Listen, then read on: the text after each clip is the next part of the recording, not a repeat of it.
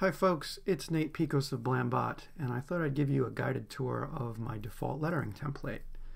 So every letterer has their own template that they use to letter comics pages. This is my default, meaning it's got all my assets, everything around the artboard. This white rectangle is the artboard, and everything around it I call assets.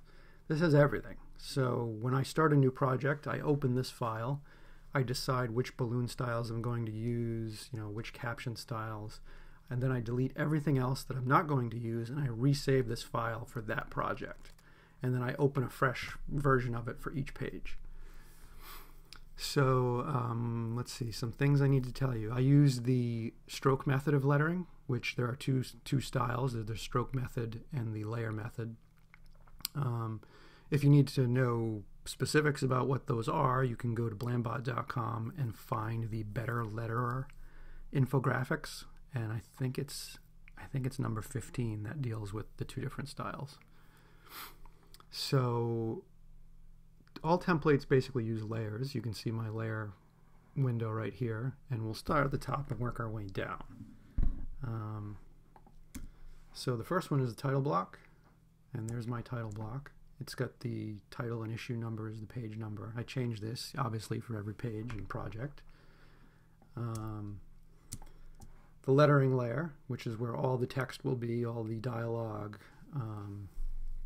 caption lettering, stuff like that, title lettering. Next down, we have the sound effects layer, which obviously I make all the sound effects there. After that, we have balloons, which are where all these assets live, pretty much. Beneath that is beneath balloons, where sometimes I need like a sound effect to run beneath a balloon. I would design it on the beneath balloons layer. The art layer is where we drop art.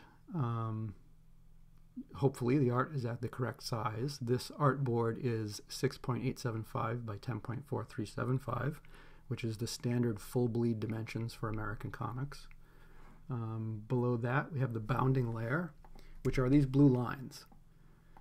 See these blue lines? So this is the full bleed, the very outside perimeter of the artboard. And this next blue line in is the trim line, where hopefully, if it's precise, the comic book page gets trimmed at that point. So anything outside the trim line is probably going to get trimmed off. Inside we have the safe area, which all your lettering should pretty much fall inside the safe area unless you actually want something to be trimmed off. Sometimes you'll have a sound effect that runs off a page, and you can just, design it right to the edge. So, let's see. Let's just start at the top. So here I've got some different musical notes in case someone is singing or whistling. The top line is a little more hard-edged. The bottom line of notes are a little more organic looking. I tend to use the organic ones. I tend to use everything that's slightly more organic. I just like the look of it better. This weird jumble of nonsense is just that. It's somebody mumbling or some dialogue that you're not actually supposed to be able to figure out. I use this quite a bit.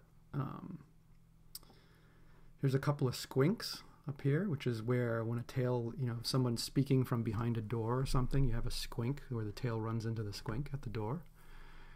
These are just a different kind of radio balloon, these little emanations. So I would use them, for instance, like you'd grab one, put one there, grab one, put one there, grab the whole thing, and make a balloon out of it.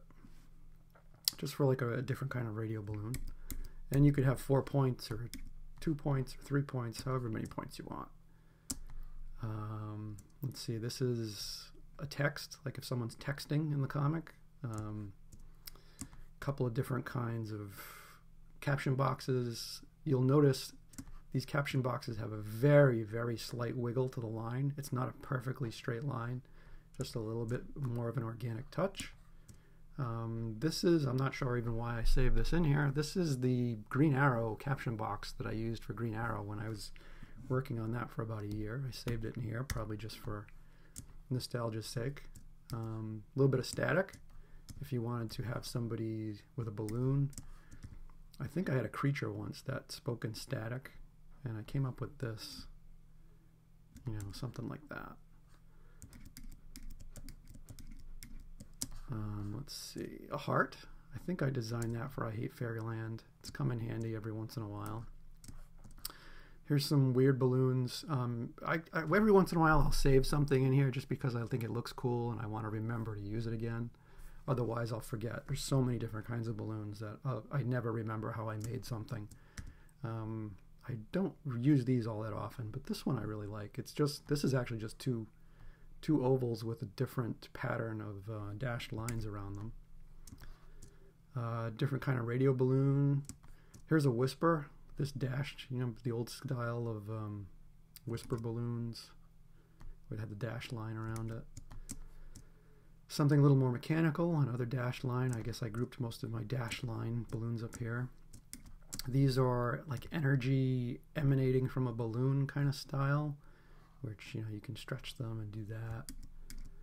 That's actually a custom brushstroke, and I think I made a version of that for my first balloon pack that I sell on Blambot. So if you're interested, you can go check that out.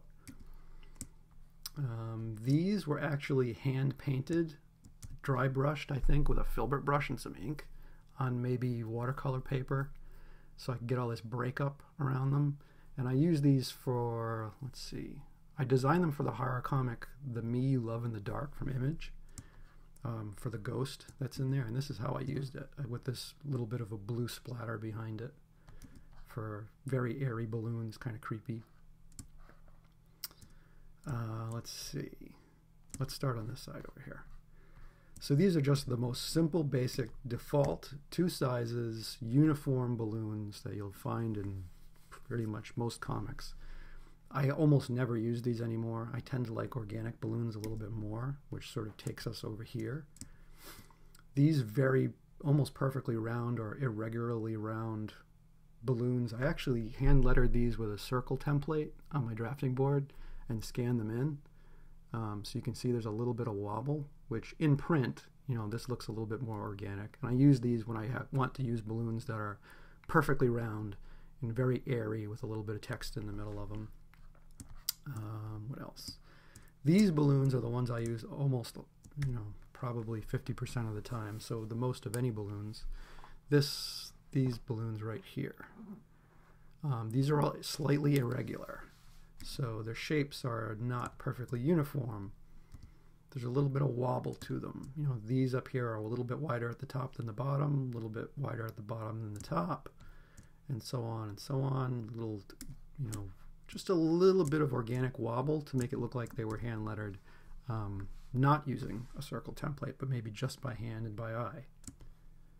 Let's see. I'll go back up here since we skipped these. These are to simulate pencils, pencil lines. I've yet to use those, but they came out pretty cool.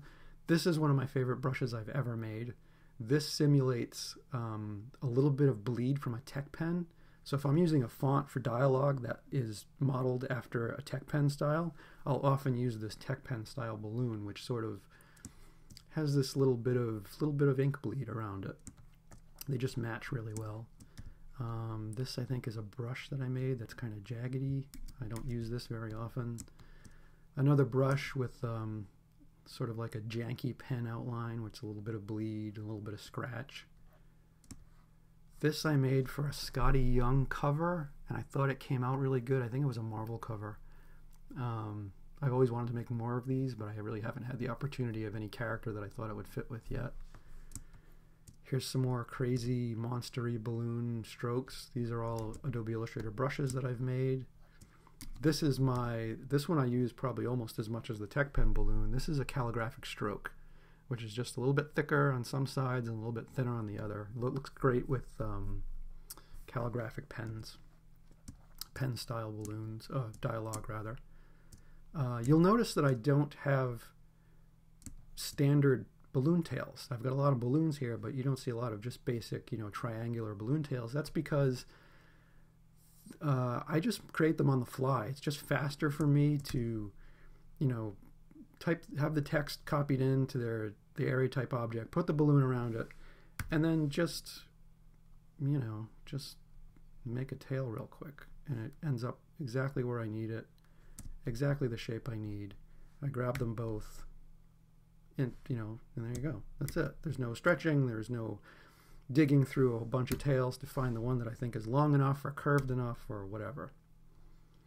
You'll see an exception to that in a minute.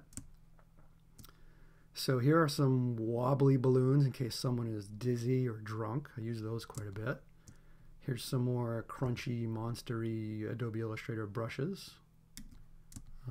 These I was working, I think, on Justice League, and there was a character who spoke in sort of this green energy balloon, and I looked it up online. I found some old, hand-lettered styles of how this character was speaking, so I made digital versions of them, and I held on to them because I thought they would make good like fire balloons or something later on. Again, something I've rarely used. Here's a bunch of crunchy balloons, this section right here, good for monsters and things. The rarely used yet super cool thought balloons, lots and lots of thought balloons. You'll see the little thought balloon tails. I tend to keep them here just for reference, so all my thought balloon tails are uniform sized. Let's see, these, I think I might have been lettering the mask for Dark Horse when I made these, and I don't think I've ever used them since. Possibly, I can't remember, but they are pretty neat. I should use these more often. Down here we've got, I think these are telepathic balloons. I designed these for telepathy. These would float in the middle of a page. They might be a different color, just with some text inside that might be italic. And here's that exception to those tails. So these, while I don't save regular old 3-point triangular tails, I do tend to save specialty tails, I don't know, for lack of a better term. Tails that are wiggly or crunchy for monsters. And that's mostly because I'll get compulsive with these when I try to design them, and I spend way too much time trying to get them exactly the way I want them. So it's faster for me to save them and use them over and over again if I feel like it. Let's see, so that's the bottom of that. We've done up here. Now we're getting into some caption banners up here.